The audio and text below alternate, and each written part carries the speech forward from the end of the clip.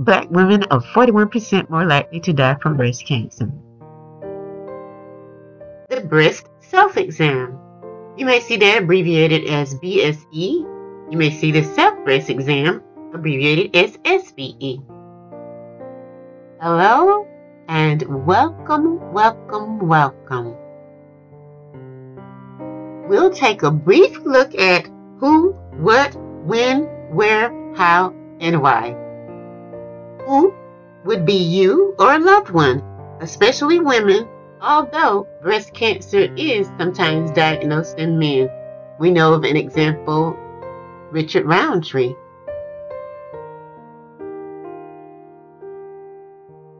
We'll take a closer look at what to look for. That is, this exam is not only tactile, meaning you touch or feel, palpate your breast, but it's also visual. You're going to look closely at your breast.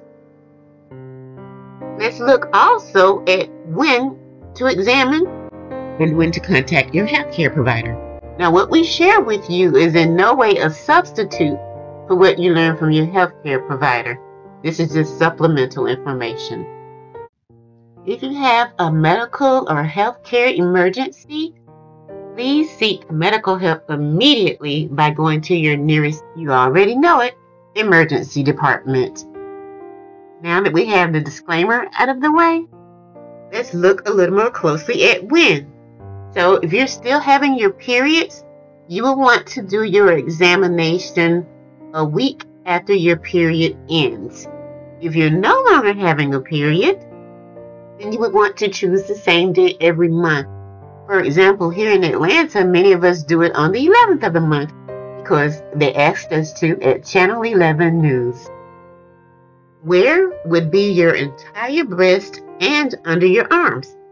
Now, as we gain weight or our breasts get larger, we may have tissue under our arms, and we want to be sure to examine that, and also all the way up to our clavicle or our collarbone. Where also may include your location. For instance, you may choose to do so in the shower, or while lying down, or standing in front of your mirror. Whichever way you choose, be consistent with that so you can recognize the difference, because your breasts look different in different positions. How? Some choose the circular pattern, while others choose the vertical pattern. Either way, make sure you're thorough. Why? Well, one main reason is because early screening leads to early detection, which leads to an early diagnosis, which leads to early treatment. And therefore, it would increase one's rate of survival from breast cancer. That's a beautiful thing. Now, let's look more closely at what to look for.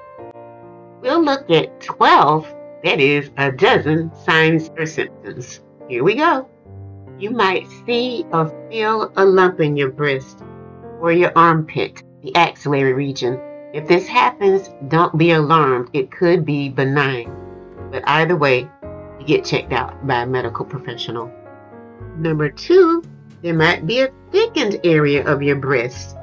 3, there might be swelling of your breast. 4, there might be skin, S-K-I-N, irritation on your breast. 5, there might be one or more dimples on the skin of your breast. 6, you might have nipple area redness. Number 7, you might have a nipple area with flaky skin. It may look extra dry or scaly to you. 8, you might have blood from a nipple, discharge from a nipple other than breast milk. Cancer in the area of the nipple is called Paget's disease. 9, the nipple may be pulling in a direction. It may be pointed left, right, up, or down. It could be pointing toward cancer in a certain area. 10, there may be a change in the shape of the breast. There may be a change in the size of one of your breasts. We're not talking about during pregnancy when both breasts are swollen. 12, you may notice breast pain in an area. Let's look at a bonus sign. This is something you would want to look out for. It's called peau d'orange. So peau d'orange means skin of an orange. It's referred to this way because it looks like the outside of an orange. It looks like an orange, not necessarily in color, but in texture. It's usually because of fluid buildup, which your healthcare provider would refer to as edema. The epidermis does expand to make room for the swelling. Picture buttons on a cushion. So that's how these evenly spaced pores on your skin, in this case, tend to hold spots down. And that happens, it forms these little pits or these little holes. And that's how they get to resemble the outside of an orange. And this might cause the breast to feel heavy, swollen, or sore. Now we know that other things can cause the breast to feel heavy, swollen, or sore. For instance, pregnancy, breastfeeding, or being on your period. But this has the distinction of those little pits. This could be the sign and symptom of inflammatory breast cancer. Additional signs and symptoms of inflammatory breast cancer like pain, tenderness, itching, and as we discussed earlier, one breast is larger or heavier than the other, and it could be swollen, and there could be warmth there. You know, when we think of inflammation, we think of redness, swelling, heat, or pain, and they have all of that. You could have a flat or pointed inward nipple also. I'll fill you in a little bit about what happened to me. I had a number of these symptoms. In fact, the doctors were concerned that I had inflammatory breast cancer. I did not, thankfully. But let's look at what did happen. So, I was waking up in the morning with, on my pajamas or whatever I wore to bed, on my shoulder, there were like spots of blood. Not on the shoulder, but on the garment. So I was curious because I was unable to locate the source of the bleeding. There was no sore on my shoulder, my chest, or anything. So one night I wore a bra to bed. This was a few weeks later, right? And when I wore the bra, I awakened the next morning and I saw there was this spot that was red right where my nipple was. I was working at a doctor's office at the time. So, of course, I took the bra to work with me and showed it to one of the female physicians. She examined me and she decided to go ahead and test it. It was blood, but it showed that it was negative for cancer. She and I were still concerned. She said oftentimes it's hard to find cancer in fluid. So she sent me to a surgical oncologist. The surgical oncologist doubted that it was cancer because it was the nipple, and that's only 4% of the breast cancer, that Paget's type, right? So she did an ultrasound. That was negative. Mammogram, negative.